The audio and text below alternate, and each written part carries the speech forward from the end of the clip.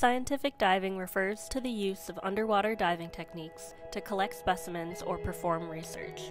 While marine biology undergraduate programs are dominated by females, few women hold leadership positions within the marine biology and scientific diving fields. So at my master's program in biological oceanography at the university, we were actually way more female students than males. So I was quite surprised when a few years later I started my scientific diving course and I found myself to be only one of two females in that group. And that's a ratio that hasn't really changed in all the diving jobs I've been to later on.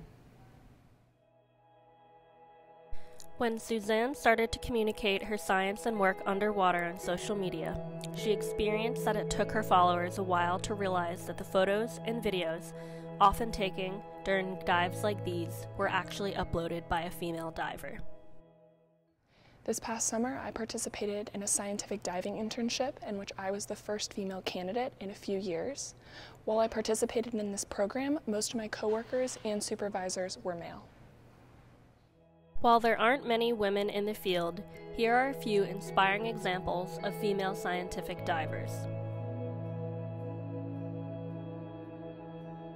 According to the diving physician Lieutenant Colonel R. Kelly Hill, while women have various physical or physiological differences from men, none of them, with the exception of pregnancy, pose any barriers to a woman's ability to dive. Here in the Red Sea Research Center, women are also using diving for their research.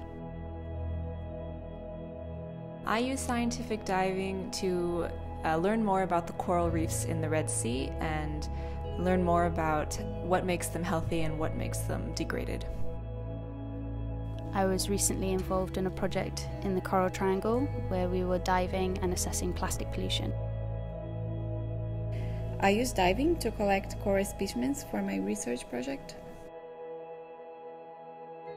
I use diving to explore seagrass and macroalgae in the Red Sea. I use scientific diving to study whale sharks in the Red Sea. Yes, I dive like a woman. Try to keep up.